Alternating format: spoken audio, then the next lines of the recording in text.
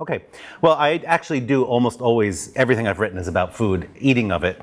So this is kind of an anomaly, not eating, and why people would do it. Aesthetically, it's not where I am. And actually, I've been working on this research for, oh gosh, about 5 years now.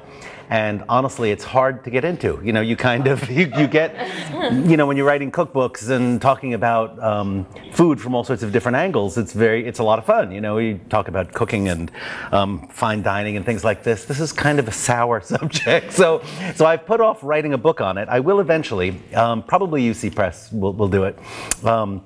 At least I've expressed interest. But let me tell you how I got to this, because it may seem weird for someone who is a self-confessed foodie to write about not eating. My period is Renaissance Europe, so that's my specialty. That's what my training was in. And got into food really because I needed a dissertation topic, and my advisor said, actually it's a really weird story. I was at Columbia, and he said, go across the park and go into the New York Academy of Medicine and take a look and see what they have there. And I was like, why? I had never no interest in medicine. I'd not, never on my radar. And he said, because they have comfortable chairs. And he was absolutely right. Because I sat there for about 3 years and just, read everything that was written. Really good collection of dietary material. So I started sort of half in the history of medicine and half in food, what people thought they should be eating. And what's strange about that experience, there's about, I would say, maybe 150 books on that topic. What's strange about the experience is, when you read enough of anything long enough, you kind of begin to believe what it says, and you start to self-diagnose, and you start to become your subject. So I actually had a 16th century humoral body for many years. I couldn't eat cucumbers. It would give me phlegmatic humors, things like that. I'm really glad I'm over it, but it's partly why this topic on fasting frightens me a little, is that I'm going to start wanting to do it. And actually, when I first started the whole thing, I thought, well, I should really give it a shot, see what happens, try a real medieval fast, which is, strangely enough, it doesn't involve not eating at all. It involves avoiding meat and dairy products and eggs, milk, butter. Fish is okay. That seems really weird. And vegetables and everything are okay. But it's one meal a day, and for that whole period of Lent for 40 days, you have vegetables, basically. Vegetarian, almost vegan, you could say, except for the fish. So I thought, let me do this. Let me see what it's gonna, what effect it will have. And I had this suspicion that people who did severe abstinence and really cut down their calories probably were hallucinating. And it was just sort of this intuition that when you talk about real ascetics who are self-punishing kind of people, that they probably get to a point where they begin to see visions and describe them in their books. And so I was, coming at it from a very rational standpoint, and I just wanted to know what's going to happen to my body when I start fasting. So I did it for 40 days. And for a glutton, that's hard. And I have to admit, the hardest thing was not drinking either. A real medieval fast doesn't involve wine either. And I'll explain why in just a moment. And it was St. Patrick's Day, for which, Irishmen get dispensations and so that sort of thing. But I didn't want to do it. I went 40 days, and I was at least expecting I would feel better, I would look better. I don't know what I thought it would do. It did nothing, absolutely nothing for my body or my mind. And I said, I'm never doing this again. I bought a steak and got a big bottle of bourbon, and I said, forget it. I'm not doing this. So you can understand why I'm a little frightened about going back into this research. But let me explain how it happened. I write a lot, so books just sort of fly off out of my computer. But my sort of serious academic work usually focuses on the Renaissance and something to do with food. So I did a book on nutritional theory in the Renaissance. I did a book on fine dining in the Renaissance. I did a cookbook based on Renaissance stuff. So I thought I've pretty much got it, most things covered, but I don't have religion. How did religion affect the way people were eating? Why did they stop? Why did they fast during Lent and various other days throughout the calendar? What were they thinking about food? And it turns out that the Reformation era is really, really interesting, because all of these things come up, are thrown up into the air again, wondering what should we be eating and why. And I'll explain some of those arguments just in brief, and then maybe make some global comparisons. Incidentally, it's Ramadan. I don't know whether you knew that. So there must not be Muslims here because everyone's eating. So in any case, I thought, all right, I'm going to need to get a grant, read this material. The vast majority of it is theology, which I teach a Reformation history course, much of which is theology. So I thought this will be fun. I'll just dive in and see what happens. Research has changed. When I started this is about 5 years ago. You need a big sort of grant. You get money. You go away for a whole summer. You plop yourself in a library and you just read everything that has to do with this topic. And I knew that there was a really good library in a place called Wolfenbüttel in Germany. Charming little town, 17th century bishop, loved books, built himself a library. All sorts of interesting people were librarians there. Lessing, the philosopher, was the librarian for this place. So just imagine this quaint little German town, with half-timbered houses and this magnificent library. And I just plopped myself there and said, okay, I'm going to spend 2 months and read everything. They had pretty much everything. So it was mostly Latin. That's I work in a lot of languages, but this stuff just happens to be in Latin. And saw really, really fascinating arguments in there. And the books, some of them, that's the only place they exist. They were people's dissertations, or they were polemical tracts, or they were theological dissertations, some of them. And for strange reasons, this argument, why are we fasting? What's the real purpose of it? Keeps coming back up in the Reformation era, for reasons I'll explain in a moment.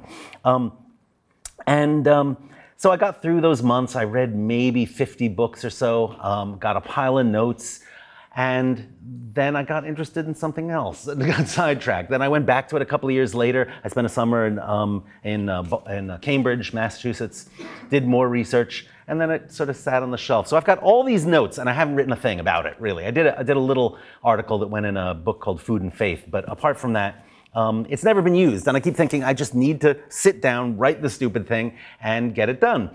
So that hasn't happened yet, and so part of the reason I'm talking to you about this subject is I'm trying to get enthused about it again, and maybe not write another cookbook, although that's much easier and a lot more fun, and academic writing is kind of tedious. You have to footnote every fart, and it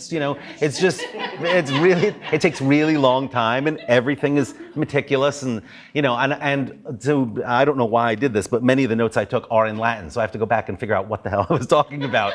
So in any case, but let me tell you why. Why did this topic appeal to me in the first place?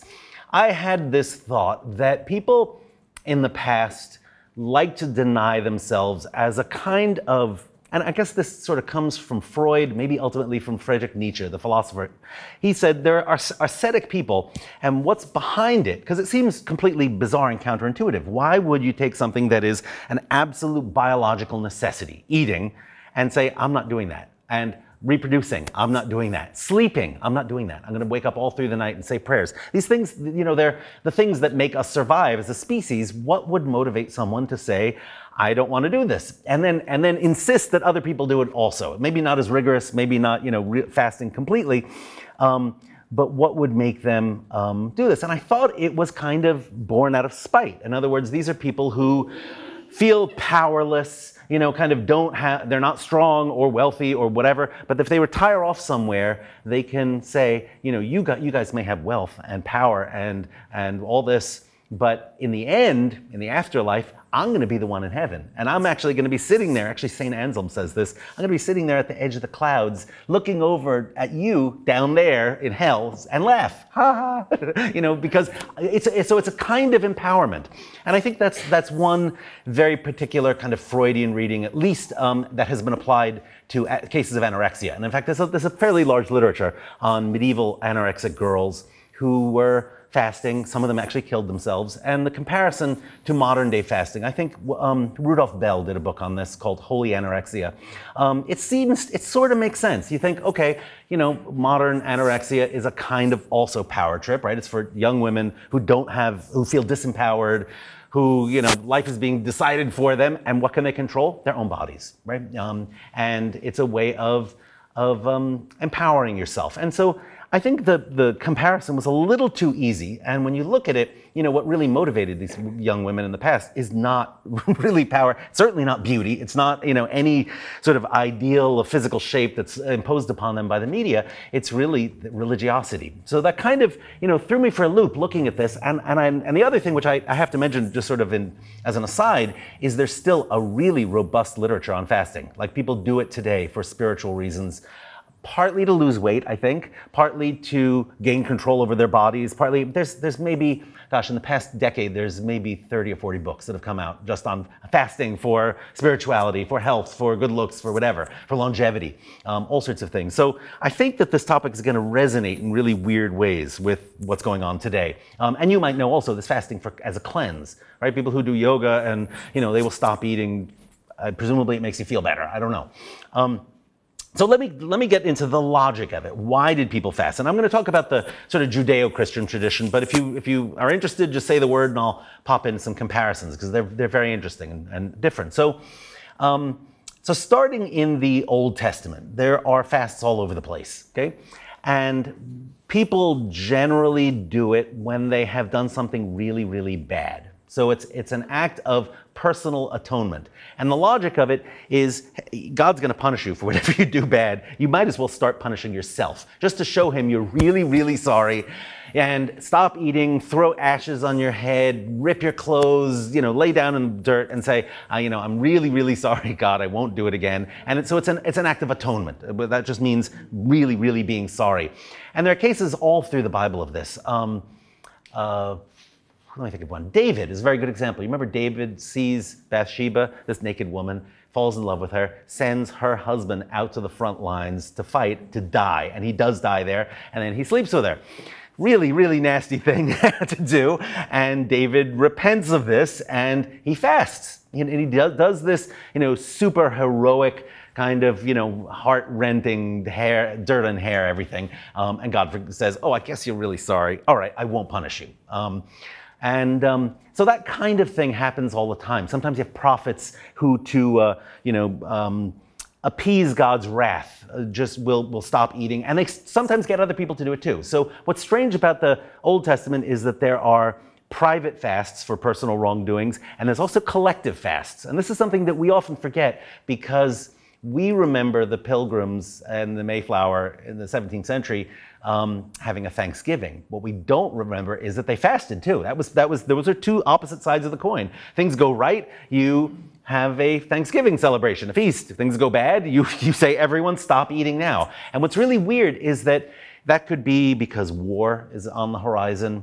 That could be because there is political turmoil. It could be a drought. It could actually be a famine. I know that sounds completely perverse. There's no food. Everyone stop eating. You know, it's a fast, but let's avert God's wrath. And it usually works. That's sort of the Old Testament idea of why you do fasts. And then there are eventually official days of atonement. The one that is probably the most important still to this day in Judaism is Yom Kippur, right? It's this day of fasting completely, so you don't eat anything, for 24 hours. Well, it's not even 24 hours. It's sundown to sunrise, sunset to sunset the next day, right? So if you're really strict about it, it's 24 hours. And you don't eat anything, and you sit around and you mope and you think about all the dreadful things you did that year. And it's the same idea. It's atonement. And there are actually a couple of little other fasts too. Tisha B'Av is one, which was just last week,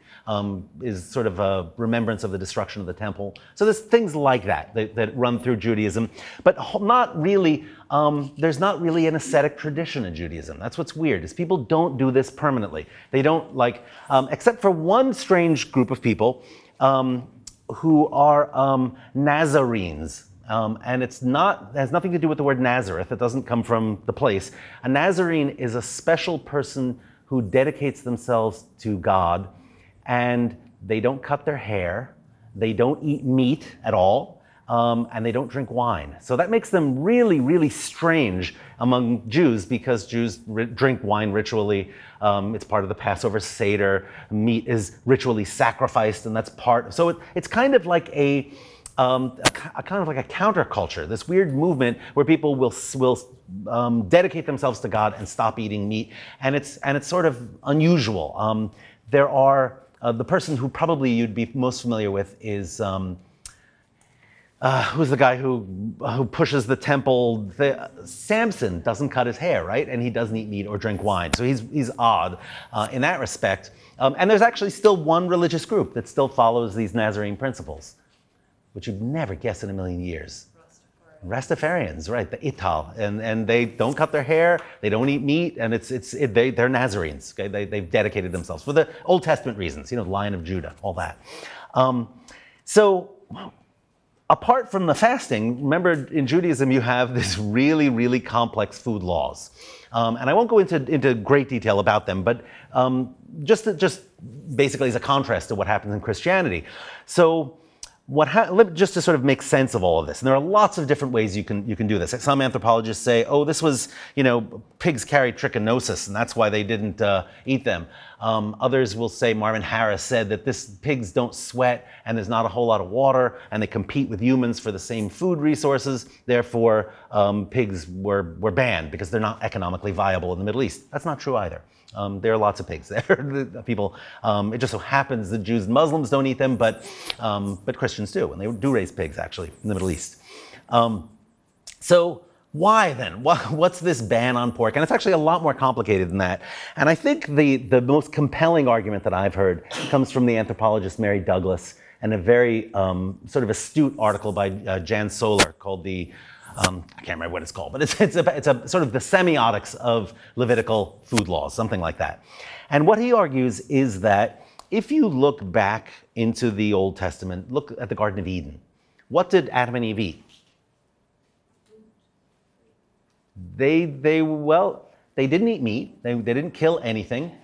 They did eat apples, but and that's very telling, is you don't destroy the tree when you eat an apple, right? They couldn't eat carrots. They were actually fruitarians. They destroyed nothing. They were completely innocent. They ate grains that came off of plants. They ate fruits from the trees. And God at one point says, the fruits from the trees, here's the grain, this will be food for you. And they're perfectly happy with that. And so fruitarian is the technical term for what they do.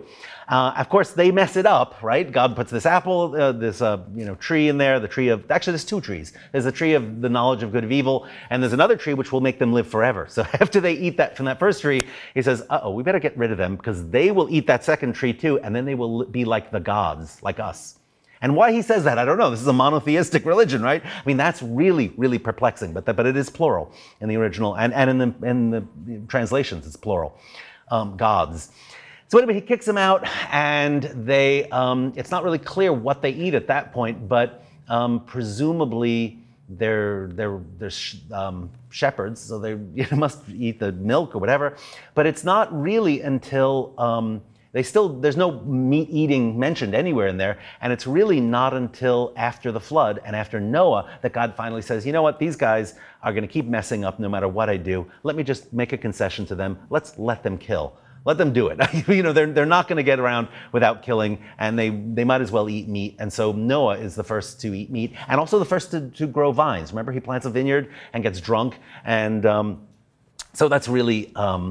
And his son uncovers him, and he sends him away. It's really, really strange story.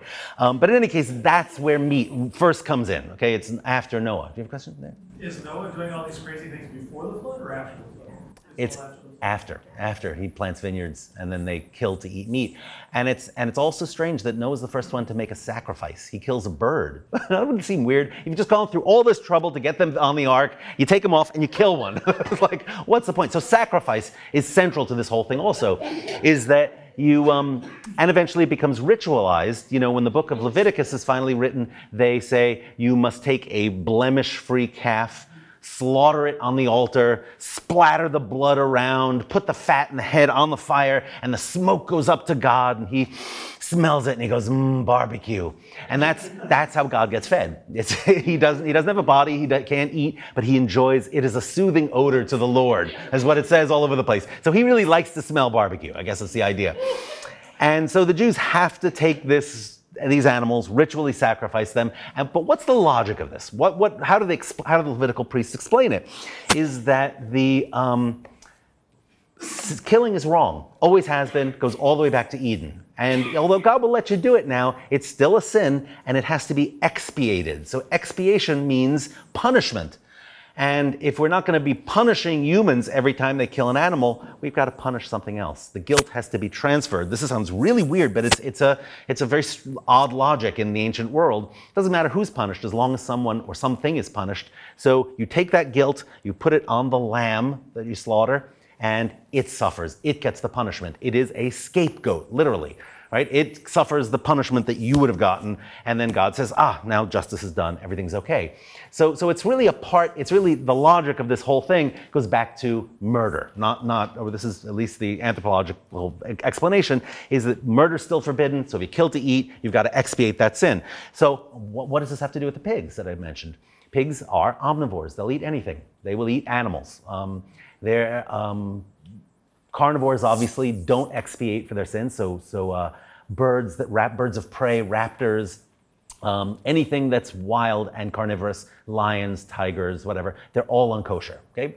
And I think what they were thinking, the Levitical priests, is, no one's going to remember if we make this enormous list of what's good and what's bad, so let's just come up with a handy mnemonic device. Let's say an animal that chews its cud, which means, you know what that is. It's sort of, it has several stomachs. So the food goes down, they throw it up, they chew it again. Doesn't sound like fun to me.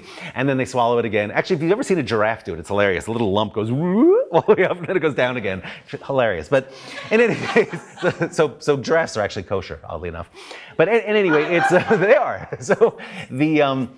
So they figure if it chews its cud and has a cloven hoof, which means it's a ruminant. So a whole slew of things, like camels are not, camels have toes, and horses are not because they have a solid hoof. And they figured if we have these two criterion, we're always going to get an herbivore. We're always going to get something that doesn't kill to eat, and then you'll know. They made a couple of mistakes. They got rabbits wrong. And then there's things in there that are, I shouldn't say they're inexplicable, but the logic, shellfish is also unkosher, because there's a place where it says every animal is clean that moves in its environment according to its proper means of locomotion. So animals must have legs, fish must have fins, birds must have wings. That's the sort of taxonomic logic of what is clean. Things that slither, snakes, things that fly but are mammals like bats, anything that is a taxonomic aberration. Again, this is Jan Solar's idea. Doesn't fit, so you make it unclean. So hence, pour all the shellfish and it goes out. That's not kosher either. So in any case, all this stuff takes a lot of interpretation, despite the fact that it's written down and it's fairly clear and it's a handy mnemonic device. But you have to be conscious of what you're eating all the time. To this day, people who keep kosher, other oddities is you can't mix milk and meat, so cheeseburgers aren't kosher either. And then there are rituals, the Passover Seder, the fasting on Yom Kippur, things like that are in there. So it occurred to a handful of people, and this is in antiquity, that people were just sort of going through the motions of following these kosher rules and not really taking them to heart. They're just doing them, but they don't understand why they're doing them. They're going through the motions. So there are sort of reform movements within Judaism, often this happens, that say we should really be focusing on being good to each other, not keeping kosher. Keep kosher, but just following the laws is not enough. Hillel is probably the best example of this. It's a guy who this is a very funny story. A guy asks Hillel, so I'm going to make you a bet. Let's see if I get this right now. Can you stand on one leg and tell me what's in the Torah? Everything that's in it. If you can do that, I'll convert. And he's expecting, the Torah's 5 big books. So he's expecting he's going to read it and do a commentary on it. And Hillel says, okay, stands on one leg and says, do unto others as you would have them do unto you. That's the whole thing. And he's done. That's all you need to know. So in odd ways, it sort of prefigures what Jesus will say, right? And Jesus is kind of a reform movement that is not unusual. It's not unprecedented. And of course, there are people before him who people claimed were the Messiah. So you don't understand what a Messiah is. It's just a person who's supposed to come back down on earth, rule, renew the kingdom of Israel, and bring a new era of peace. So that's supposed to really happen, but there are before and after, actually. There are several Messiahs that come. So imagine that Jesus shows up and he says the same kind of message. Everyone is obeying the letter of the law, but not the spirit. Does God really care what goes into your mouth No, he cares what comes out of your mouth. What you say is what defiles a person, not food. So this is kind of dicey material because remember the Pharisees, the official Jewish organization, really wants to keep hold of their populace there, but they're also under Roman overlordship. So they don't want to upset the Romans. And it had happened before, about 150 years before all this, the Maccabees had a revolt against their Seleucid overlords. This is the Syrian Greeks who conquered the Holy Land, and they had a revolt against them, and which was successful for several years. So that there's a touchy history there, and they don't really want to. The Jewish authorities don't want to upset the Romans, but they also don't want this guy walking around saying, "Don't worry about keeping kosher." And it's not clear that he was or wasn't. Okay, there's no passage in there that will say that. But what is clear is that Jesus fasts. Okay, he does a 40-day fast, no food whatsoever. Okay, which is miraculous. He goes into the desert, of course, and does this, and it is not unlike the Old Testament fasts that heroic figures do. Moses fasted. I think Adam probably fasted too. So he's in that long line of tradition. And what's going to be interesting is how do people later deal with this? Because you and I can't fast for 40 days. It might kill you. And if you don't take food, water, you might be able to make it. But if you do no food or water, it's really, really dangerous. I think that gosh, when back in the 70s when I was a kid, do you remember Bobby Sands, the Irish? I think he lasted about 70 days. But he, fasting is a protest. It's another whole other topic, but but people do it. And people do it, hunger artists do it for entertainment. I know that sounds really weird, but there was a guy who put himself in a glass bubble hanging over the Thames and stayed there and didn't eat for, I think it was a month or something like that. So in any case, so the 40-day fast is something that Jesus did. It's something the apostles did. But what was really important to these people, and I would say Peter more than anyone really shaped what Christianity would be. Paul more than anyone shaped what Christianity would be. Jesus never knew the word Christos. He'd never heard that. It was never. Christos means the anointed, and it's a translation of what would have been the Messiah into Greek. But there was no such thing as Christians until Paul used that term. And I think Paul's, kind of big stroke of genius really in inventing this as a separate religion, remember Jesus didn't really know that he was creating another religion, was that, remember that scapegoat, the sacrifice to get rid of your sins? Well, Paul said, normally when someone dies, the whole movement ends, right? That's the end of it.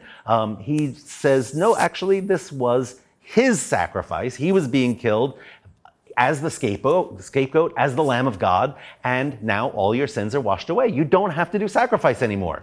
Okay, so it's taking literally the original law from Leviticus and just turning it around and saying it's now being fulfilled in a different way. We're now no longer in the age of law, we're now in the age of grace. And the forgiveness comes to you, all you have to do is believe. Okay, that's simple. I don't know whether you're familiar with this, but it's really pretty simple. And Paul said, if we're going to get converts, we have to get rid of all those complex laws, which don't serve any purpose. The kosher laws, why are we doing this anymore? Get rid of the kosher laws, get rid of circumcision. And you can imagine, you don't get many converts when you go around with a scissor. Want to be circumcised? It just doesn't happen too often. So getting rid of circumcision, getting rid of all the really complex laws. And there are passages all throughout the New Testament where there's one really strange one. Peter has this dream, and God speaks to him. He says, it's teeming, there's a big net that's teeming with all sorts of unclean animals. And God says, go ahead, Peter, eat this stuff. And he says, I can't eat that. That's not kosher. These are unclean animals. And God says, rise up, Peter, kill and eat. Do it. I said, it's okay. And so it's at that point, really, that the kosher laws are just wiped away. Is that there are, for the early Christians, for the first couple of 100 years, there are no restrictions whatsoever. Okay, no laws. You can eat whatever you want. If you take a personal fast, that's okay, but you don't have to. Okay. Now it turns out that within this movement, and maybe even with historical precedents, it might go back to the Essenes, it might go back to some splinter groups, but there are people who actually go out into the desert in the first 2 centuries of Christianity and say, I'm not eating, and I'm going to punish myself, and I'm going to thereby gain God's favor by avoiding food. Not obviously can't do that long term, but many of them say, I'm not going to eat meat. I'm not going to drink wine. And actually, they're a very odd lot of people. I have to say, I think here the spite origin really does make sense. There's a whole book called The Sayings of the Fathers, and these guys go out into the desert, and they consciously try to make their lives difficult. One guy will like take a glass of water, put it on the table, sit there in the hot sun and say, I'm not drinking that. I have power. I can do it. So it's empowering, but it's demented in a way, right? I mean, and they start these heroic sort of bouts of fasting where they will be competing against each other to see who can fast the longest, who can do the most disgusting thing, who can put their hands in dirty water. Because there's one phrase that I'd say when I'm in class, and people just go, oh my God. There are these guys singing, and one guy is coughing, and the monk starts to get annoyed, and he's about to say, shut up, we're singing, you can't cough. And he hacks up a big loogie, and it ends up on his sweater, on his cloak. And he thinks, okay, am I going to submit to wrath and yell at this guy? No. And he grabs it and he eats it. And so it's kind of that, level of disgustingness, and see how long you can go without eating that becomes heroic, right? Now, why? What's the real logic of this? And I have an idea. Which strangely enough really goes back to my understanding of the medical theories of the time. Why would meat not be okay, but vegetables are? Like, what would be the logic of that? And immediately you might think, oh, well, killing makes you mean, eating meat makes you bloodthirsty, blah, blah, blah. That's not it at all. In the humoral theory, and this is Galen of Pergamum, he's actually contemporary with these guys. He died about 200. So there is an idea that things which are very close to your own flesh and substance are very nourishing. So things like pork, it's very close to human flesh, therefore it's really, really nourishing. Wine is an analog of blood. It actually converts into blood really easily in your body. And therefore it is really nourishing. So for people who get a lot of exercise, eating a lot of meat and red wine, their stomachs are strong enough, they can digest this stuff, that will be assimilated into their bodies, and it will replace the parts that are wasted away from the exercise. Okay, this is just the Galenic logic of the humors. So foods that are classified as sanguine, that's how this classification system works. Some foods are hot and moist, therefore they're sanguine. Some foods are cold and dry, they're melancholic. Some are cold and moist, they're phlegmatic, and some are hot and dry, they're choleric. And oddly enough, we still use those terms to describe personality types, right? A choleric person is angry and prone to, outrage. A person who's phlegmatic doesn't care, and they're lazy, and the phlegmatic humors. And a person who's melancholic, obviously sad, and a sanguine person is cheerful and ruddy, right? So what you eat and the exercise you get and the sleep you get and all these sort of dietary factors go into making what you are. But if you are a healthy person and well-nourished and you eat a lot of meat, your muscles are repaired, the excess of nutrition will turn into sperm. And this is in both men and women. Okay? I know this sounds really weird. They believed both sexes have sperm, and that a really well-nourished person, once the blood has been replenished, once the flesh has been revived, it gets stored as sperm, which is really I know this sounds really bizarre, but it's very dangerous for women not to be married when they're of reproductive age, just because this kind of backs up, I guess. They get green sickness, so and the prescription is always get that woman married, and she'll be better. I know it sounds totally bizarre, but the logic of this is, and the other thing, which is, I guess I'll just throw this in, is that the Galenic model of sexual difference is that if in reproduction, the man and woman are healthy and well nourished and kept warm and everything, then the fetus will become perfect. It'll be an extension. It'll be an Audi, so to speak. If something goes wrong and someone's sick or cold or whatever, the genitals aren't fully formed. They are innies. So men and women are opposites of each other. Now that's not true, but no one, believe it or not, figures that out until the 16th century. So, and there's actually even stories. God, Montaigne tells this story of this young woman, jumps over a big puddle, lands on the other side, and her her genitals come out, she becomes a boy. Really, and people just believe this, which I find amazing. So in any case, what does this have to do with the fasting stuff? So if you are trying to be celibate, what's the last thing you want to eat? Meat, right? And wine, because those are going to replenish your flesh, become sperm, and stimulate your libido. So the avoidance of meat, the original logic of this is completely medical. It's that you, if you eat cold and dry vegetables and things that are sour and styptic, those are categorized as melancholic. You're never going to get to that. They're not nourishing. That's and fish also. Fish is phlegmatic. It's cold and moist, so you're never really going to have to worry about excess nutrition or stimulation of the libido. So it has nothing whatsoever to do with not wanting to kill animals or feeling bad for them. Although there are people around who do that. In fact, you might know Pythagoras, the Pythagorean theorem. Pythagoras was a really cool guy. He went with all of his buddies to what's now southern Italy, and hung out there and strummed guitars, literally, the octaves is his invention, and didn't eat meat because they thought that the souls of the dead would be revived in animals. So he saw this little puppy and he says, "That's my friend, I recognize his voice." And so it's really, and he also wouldn't eat beans, which is even stranger. This is my weird theory about this, but it's that when beans come out of the ground, the roots go into the soil and they have a sort of symbiotic relationship with a bacterium called rhizobium, which attaches to the nodules in the roots. And when you pull it up, it has what's called leg hemoglobin in it. It bleeds. Red blood will come out of the roots of a fava plant. And I think Pythagoras probably thought this is the way souls transmit from the underground up through the plant's hollow stems, and that's how people are reborn. So he said, do not eat beans. You're going to kill people who are waiting to be reincarnated. So there are vegetarians in the ancient world. Most of them are not doing it for caring about animals. I think the only one is probably Plutarch.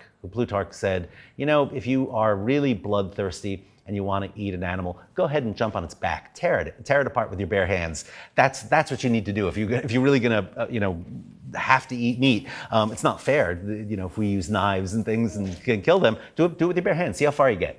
It was Plutarch's cool. But in any case, no vegetarians in the past. And in fact, what happens if a holy order like the Carthusians suddenly say, well, meat is bad, we're never going to eat it? What happens? That's actually heresy. Because all food is good. As God made every food, it's all good for you. And there are places where he says all food is fine to eat. So you can do it often and you can fast for long periods of time, but you can't officially say we don't eat meat. It is heresy, okay? Officially. So I guess, why that bears upon Seventh-day Adventists today and vegetarian movements within modern Christianity. Technically, it's heresy. So, and the other reason is that the Cathars, who were a medieval heretical group, or Albigensians as they're sometimes called, also were vegetarians, and they believed that the whole world was divided into good and bad matter, and this world is bad, and everything in it is bad. So if you starve yourself, that's perfectly fine. And they did, many of them. So I think the Carthusians kind of got a bad rap because of their ideas sounded like the Cathars. So where am I going with all this? So these are still ascetics we're talking about, who avoid meat and go out in the desert or up on columns. St. Simeon perches himself on a column and never comes down. I love him. And people have to bring him food, obviously, but he fasts for long periods of time. St. Anthony in the desert. And then it becomes and there are authors who write about this. St. Jerome, I think, is really the most interesting. St. Basil also. Chrysostom writes a treatise on fasting, as does Tertullian writes a really nice one. So all of a sudden the church fathers are getting in on this and saying, this fasting idea is really good. Let's institute it officially. Let's take a period of time. Let's say a 40-day period, because that's Jesus fasted for that period. Let's put it up before the Easter when God is resurrected, and let's take it from Good Friday. What is it? It's Ash Wednesday all the way up through Easter, that 40-day period, let's officially say people have to fast. But we know they're not going to completely avoid food, but let's have them avoid the stuff that's really going to make them horny. Let's keep the meat away. Wine, they tried. It didn't work in the long run, but if you were in a monastic community, you avoided wine. And let's have it be an official period of penitence when we can, and let's also do it on the vigils of saints' days. Let's do it at what are called the quatuor tempori, the equinoxes and the solstices. Let's do it. So they're trying hard to put fasting in the calendar. And the way it develops in the course of the, let's say from the 5th through about the 10th century, is the fast days make up about a third of the calendar. They're 150 days or so out of 365. So it's a lot of time. And of course, if you're a butcher, you don't work during those days. You have to close shop. And the officials kind of go along with this. They like the idea. People have to eat fish. They complain too. Oddly enough, people really think they're going to get sick during that period because it's a cold months, right? It's February through March or somewhere in there. It moves around. And their fear is this is a cold, phlegmatic season. We're supposed to eat fish. We're all going to get colds and coughs. I think it's a real fear on their part. And what they do is when this gets instituted, we're talking 1,000 years later, okay, let's move up the story, is everywhere has a fast. It's an official thing. You have to do it. If you don't, the magistrates can throw you in jail, okay? So it's a real, people take it very, very seriously. But having said that, you can always buy a dispensation. You can say, I am really weak, I need meat, or I'm gonna get sick. A pregnant woman can get a dispensation. Someone who's elderly and needs extra nutrition can just buy this dispensation. And sometimes you can actually, a whole town can buy a dispensation for a specific ingredient. So for example, the town of Rouen in the 15th century says, we are swimming in butter here and we can't eat it during Lent. This is ridiculous. Let's pay some money. Let's have people pay into a common fund. We'll send it into the church will get this and we'll buy a dispensation to allow us to eat butter. And in fact, that builds a tower on the Cathedral of Rouen, all the butter money. It's called the Butter Tower for that very reason. So cities buy dispensations. And I should mention also something is, I'm not talking about the Eastern Orthodox Church, which is actually much stricter than the Western. Many more fast days. And there are some to this day where you can't eat any fat. So even olive oil is forbidden. And there's it's called, gosh, what's the word? In Greek, it's xerophagy, which just means dry eating. So you don't eat any fat at all for a long period. But in any case, back to the West. So let me give you a couple of little stories that I'm going to sort of wind into what will eventually become a book on this. The person who is really the greatest scholar of the early 16th century, this is immediately preceding the Reformation, is Desiderius Erasmus. Okay, you might have heard In Praise of Folly or his colloquies, which are really just brilliantly lovely and funny and hilarious, but very serious also. And in fact, he wrote a little dialogue called Ichthyophagy, which means fish eating. And it's an argument between a butcher and a fisherman who wonder what would happen if we got rid of the laws of Lent. And the butcher says, the fisherman says, well, meat would not be such a big deal anymore because everyone could eat it at all times. They would eat fish. And the butcher says, people hate fish though. You go out of business tomorrow. And so it's this weird argument and eventually becomes this whole theological discourse that questions, why are we fasting anyway? Because look, folks, it's not in the New Testament. There's nowhere does it say people should fast, and it certainly doesn't specify exact times, and it certainly doesn't say no meat. So this is a big question for Erasmus. And I think the most interesting thing is Erasmus, complained about a lot of, let's just call them clerical abuses. And this is on the eve of the Reformation. So things like simony, you could buy a church position for a relative. Pluralism, you could hold lots of different church positions and never show up at them. Ignorance, monks who would say the prayers, not really understanding Latin, not knowing what they were saying. So there's things like that, and there's, in fact, to this day among scholars, there's a really big argument. Were the Was the church really corrupt through and through? Did it need to be reformed?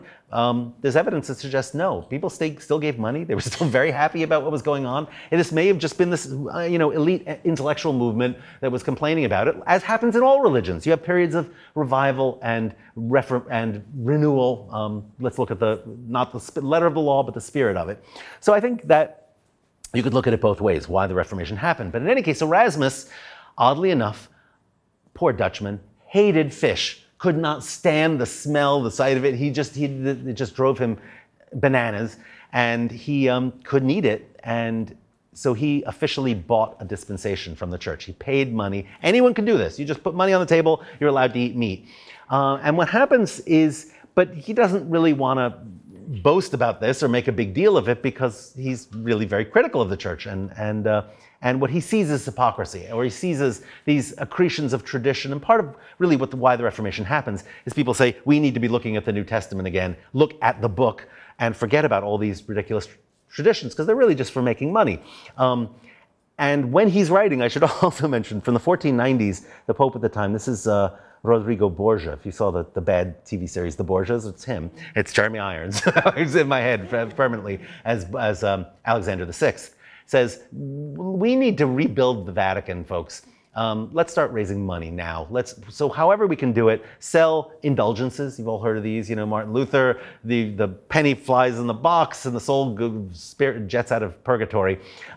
You can basically buy your salvation. But we forget dispensations are also part of that. The indulgences are one side, but a dispensation is a physical piece of paper that says, you may eat meat. Don't arrest this guy. You produce your papers while you're chomping on your hamburger, and you say, it's fine, don't worry, I have this.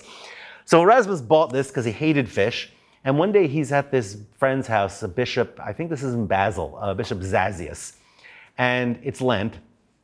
Everyone's eating fish, and Erasmus starts to swoon. And Zazius brings him out a chicken and says, here, eat this. I know you have the dispensation. And Erasmus says, no, really, and he feels so bad about it. You went out of your way to make this chicken for me, and no, I'm going to eat it while no one else can. He felt really bad about the whole situation. And so he leaves, and he says, put it away, and I don't know what he expected to do with it. But someone at that dinner complained about the whole thing, and maybe they ate the chicken. I don't know what happened to it. It doesn't say. But Zazius gets called before the authorities. He has to defend himself. What were you doing serving chicken? And Erasmus hears about this and writes him back a letter and saying, I'm really sorry. I know you acquitted yourself, and explained the whole situation, but the fact that you got dragged before the magistrates, I really, really feel bad about this. So it's a touchy subject right on the eve of the Reformation. And what happens, I've led you right up to the point, and I'm almost out of time, but in any case, what happens is really the story comes to a head in Zurich. This is the Lutheran Reformation had happened just a few years before. So Martin Luther might have actually rejoined the church, but he officially broke away after the 95 Theses are nailed to the door in Wittenberg. And the authority of the Pope is denounced, basically because the Elector of Saxony protects him physically. He would have been called to Rome and absolutely, without doubt, would have been burned there. But the Elector says, I want to keep my power. This was personal self-aggrandizement, I think. But that all happened a couple of years later. But Luther really didn't care about stuff like this. In fact, there's a theological term in Greek called adiaphora, which means stuff that doesn't matter. Luther was actually looking at Paul and his original statement that what really matters is faith.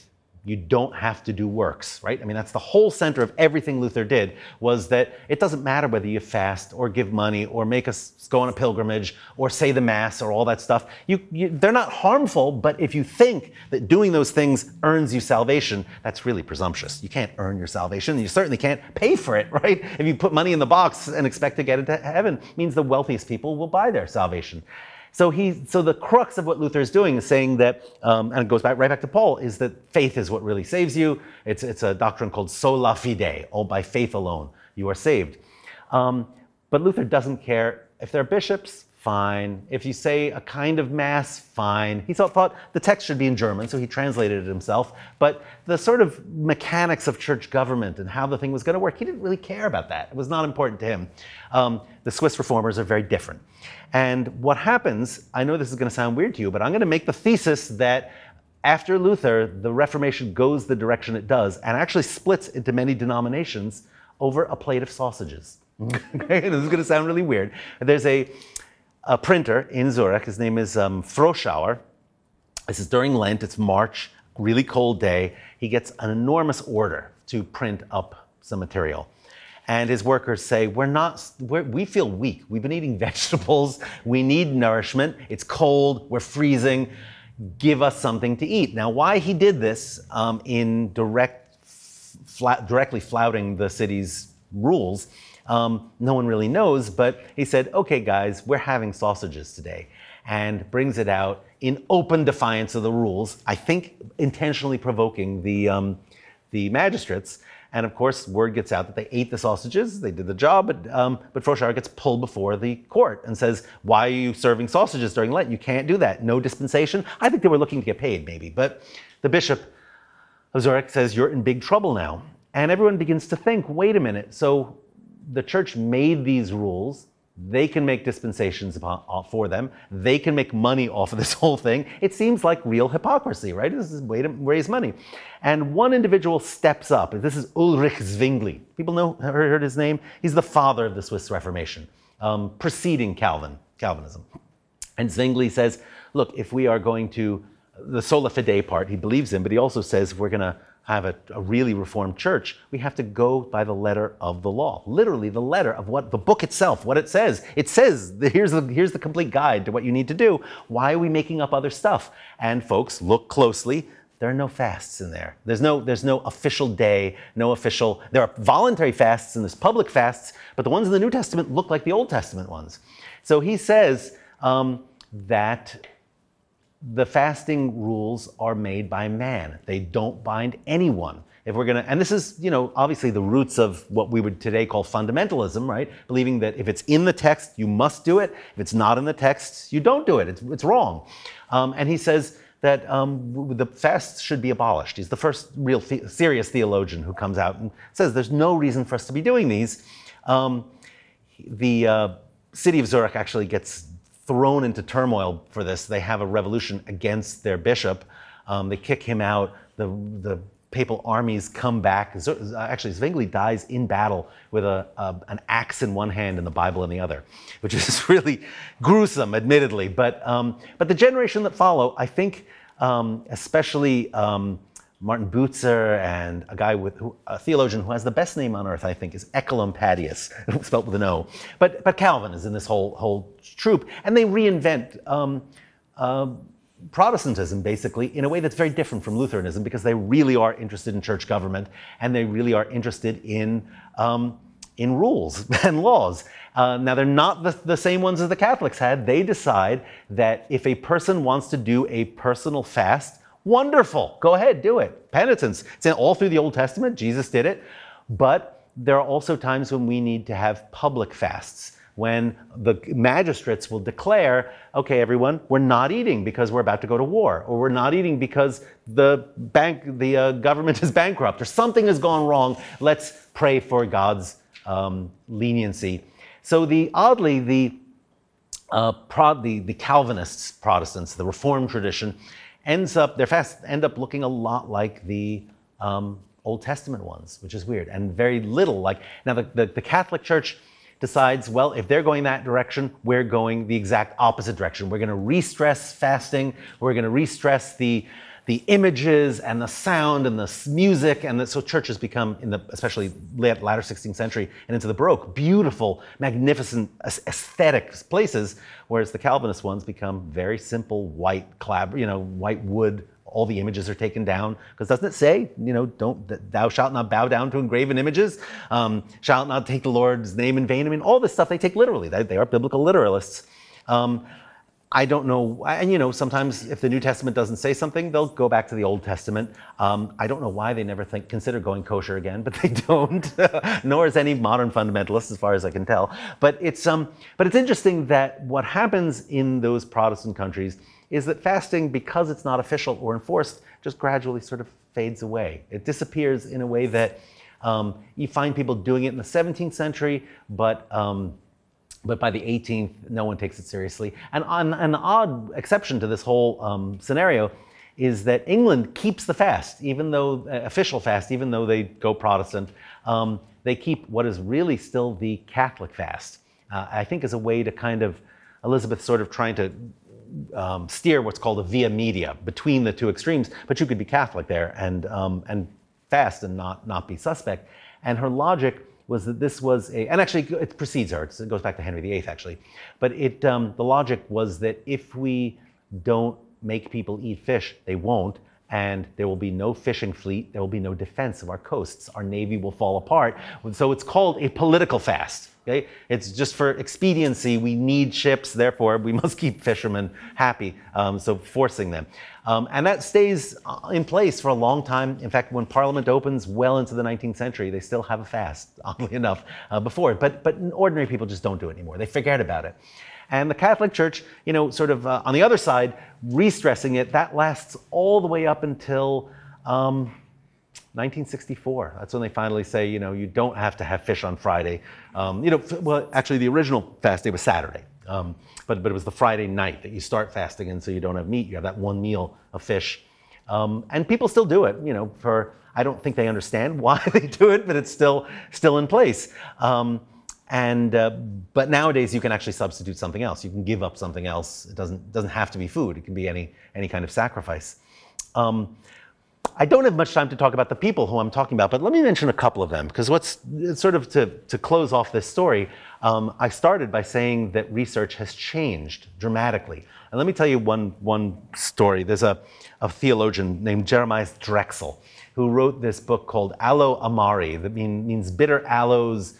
Tastes bitter, but it's really good for you. He's advocating fasting. And he's really hilariously, I think he's funny actually in a weird way. In fact, he says, you know, when you eat a lot and really enjoy your food, your palate kind of gets jaded.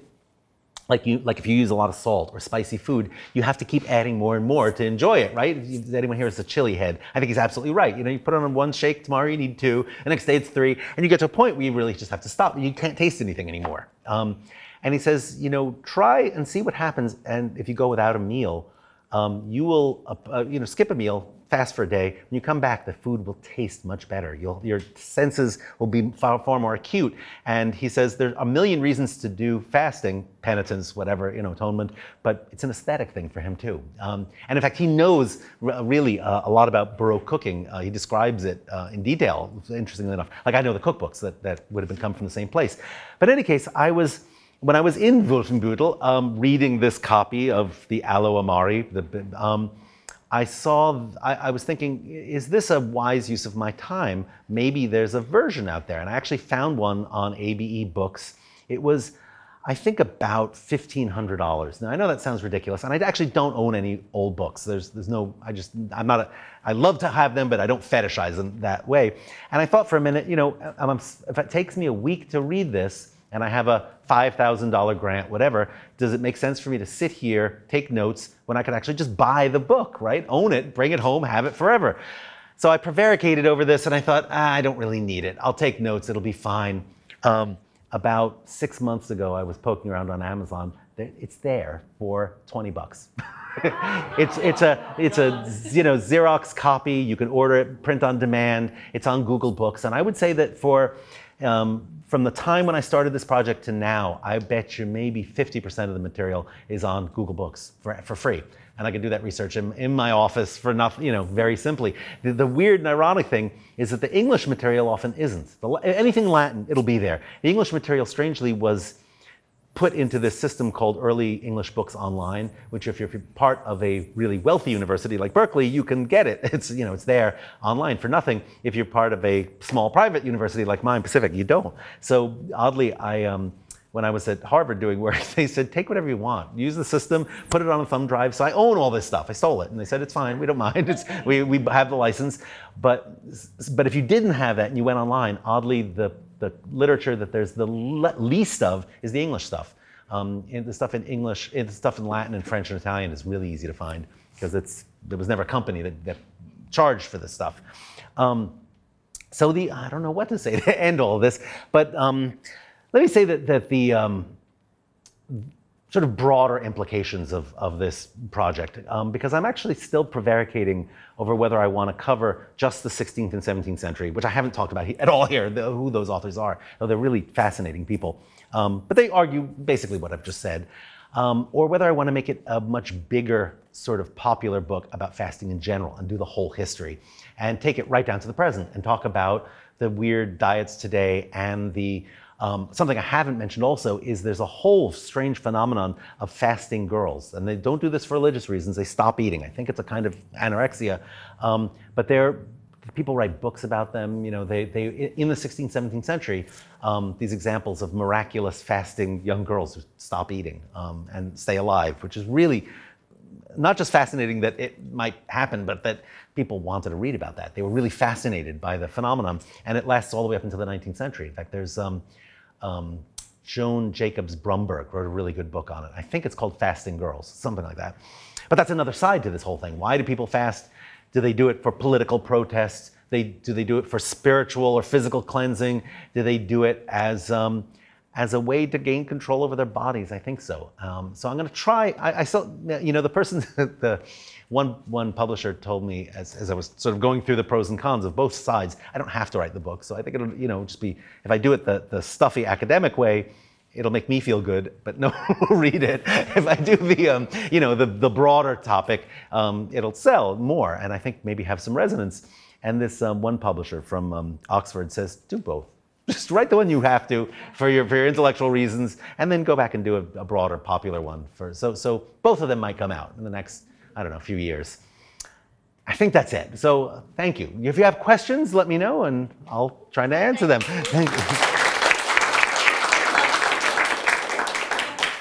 And then we can take questions for a little bit. I think we're at an hour, so I don't know. However long you judge. I have two questions. Okay. Sorry, okay, my two questions in any order. One, when people in the medieval era and Renaissance were fasting, is there any such thing as a fast where people would smell spices and aromatics but not eat? Because those are like kind of two separate experiences. One, and my second question is, if you're down, why not eat people if you're sick? If a pig is healthy because it's like people, isn't a person the most healthy? Yeah, a person would be the healthiest, but it's called cannibalism. It's against the law. You can't kill people and eat them. But Galen actually says the most nourishing food would be human flesh. It converts the most easily into other. We just can't do it. You know. So, but the other question is really intriguing. I have never seen anyone mention smells or actually going out and saying I can't eat, but I think I'm going to smell some spices, because you know there's kind of spice obsessed in that period, and things, a much broader palette of spices than we have today even. There are things that they would have used, which today I guess you'd only really find in Southeast Asian cooking, like galangal root and grains of paradise and cubebs, and they're really into spices. But I think that the ultimate, if someone were to have to make a judgment on that, they'd say they're not nourishing because you're not eating, it's aroma. So you can go smell all you want, you know. But I've never heard anyone talk about that. It's interesting though. Is Galen's conception of hot and cold food similar to the Chinese conception of hot and cold food? Because their eating, you know, through history is very medicinal. Yeah. And you know, I hear my wife talk about it. That's hot food, and you know, it's something you eat cold, but it's got a different sense for how it affects your body. Yeah, you find systems like this all over the world. So I think there's a big argument over whether there is mutual influence of one system on the other. I think the best argument is probably between Ayurveda and Greek humorism, because there is real contact there. And then that might have gone through Tibet with Buddhism and influenced China. And then might have been when the Mongols took over this whole region, they also took over what's now Iran, which is the you know, one of the birthplaces of humoral theory. So they would have gotten it directly. And in fact, there's a really interesting Chinese book called the Benkao Gangmu, which is, I think 15th century. It's basically Galenic medicine written in Chinese for Chinese people. So there is influence, but in terms of like, when you look at what they're actually talking about, how they classify foods, they're really different. Rice will be cold in one tradition and hot in another, or it'll be, you know, so there's no consistency of what the what the food's values are across the systems, but the influence is there. And I think the best sort of example of this would be Avicenna, do you know, or Ibn Sina would be his name in Arabic, was a 10th century Muslim from Samarkand. So he's on the spice route. All those ideas and spices and silk go across. He's right on it. He ends up in Iran. He's actually second after Galen, second most important writer. And what's really fascinating is his theories are still the only living tradition of ancient Greek humorism, still practiced. It's called Unani medicine, meaning Ionian. You know, it's the coast of Greece. That's in India. So the Ayurvedic system is indigenous Hindu. The Unani system is Muslim. And so people really still practice humorism. But the other side of the, sorry, this is like one of my big research things, is the other, I think, more interesting argument is South America. Because there, clearly the Spanish bring humoral theory, but there was actually an indigenous system already in place. And if anyone knows George Foster from here in Berkeley, had the theory that the system in the New World is entirely Hippocratic. It's just the Spanish bring it, plop it down. I have written against that idea. I think if you look at the details of what's in the Mexican system, completely different. And the original system has hot and cold, but it doesn't have dry and moist axis. So I think they're very different systems. Have you ever found anything that supports the idea that fasting correlated to Lent because that was the end of winter and there was less food available? Yeah.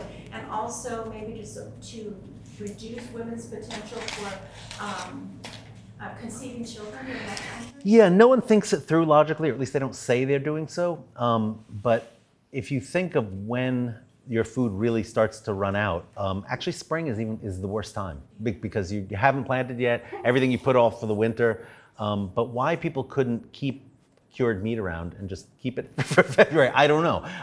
But I've heard that logic, and it could be. You know, it is the time when you have the least food. The other weird thing that just sort of jumped into my mind as you were talking about sort of a biological basis for this is, there are people who say humans are supposed to eat little bites all through the day because that's what we were like when we were foragers. But if you think about hunting and gathering, sometimes you get a really big meal and sometimes you go for days without anything. And I think our systems can adapt to that very, very easily. It's not hard to go without food for several days, in fact. I think our systems are adaptable in that way that, if you try it, you can actually, after a day or so, you really don't feel hungry anymore. It's weird. Yeah, question? During the medieval period, Hildegard wrote a lot about the humors and about women's bodies and behavior. Did she come in on this fasting? Was there a lot of writing? Yes, there's a ton. Hildegard of Bingen, who is an herbalist and mystic, and she's a great writer, lovely. Yes, they write a lot about it, and there's a fantastic book written by one of my advisors, oddly enough, is Carolyn Walker Bynum. It's called, I can't remember the name now, but it's about the spiritual meaning of food to women in the late Middle Ages. B-Y-N-U-M, Bynum. B-Y-N-U-M. And it came out in the 80s. It's actually among the first books that are kind of food studies, before that became popular, which it is now. It wasn't certainly when I was in grad school. What is the name of that book? I can't remember. Anyway. Back to the reasons for fasting and the purposes of it. Does literature talk about people explicitly using it to bring about altered mental states, like chemically altered, to go out and fast so that I see visions, or are they explicit about that, or is that just something that happens? I think it happens. They don't talk about it. I don't think that physiologically they understand that you can hallucinate. Yeah, it does. Well, you auto-intoxicate, as a way of, your endorphins. It's like when you run and all of a sudden your foot hurts, and then it doesn't after a while. Your body sort of releases these drugs that make you feel fine. The pain that you would feel from serious fasting, your body does the same thing, and doesn't make you feel it. And literally drugs you. These are internal opiates that. But they never Well, they don't know why it happens. Right, right. They think, you know, if they mention it at all, they'll say, well, this person had a vision and God spoke to them, or an angel came to them and said, you know, good job, don't eat that chicken leg, just leave it there and torture yourself, you know, things that are, but they don't understand, you know, there are people who think that a lot of the ecstatic visions are caused by drugs, intentionally or unintentionally eaten, things like ergot, which is rye infected by a fungus that is basically lysergic acid. So if you take that, if it doesn't kill you, you have really serious visions and St. Anthony's fire, and you know, but there's a, what's the name of this author? Avakian, I think. It's called Poisons of the Past, and her theory is that people ate a lot of poisonous things and were always tripping. I don't know whether that's true, but might explain some things, you know. Are you going to include Ramadan in your second book?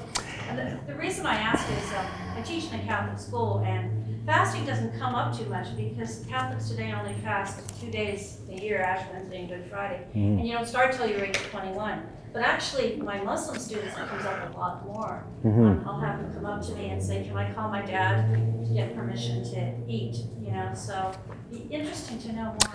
Yeah, the popular version would definitely include it. If the, you know, the scholarly narrow one, it's just not in the purview of it. And I really don't know a whole lot about it, to tell you the truth. You know, I'd have to find out more, but it's, yeah, and I, you know, my knowledge of it really just extends as far as practice today, but the original logic of it, I'm not actually sure of why it happened.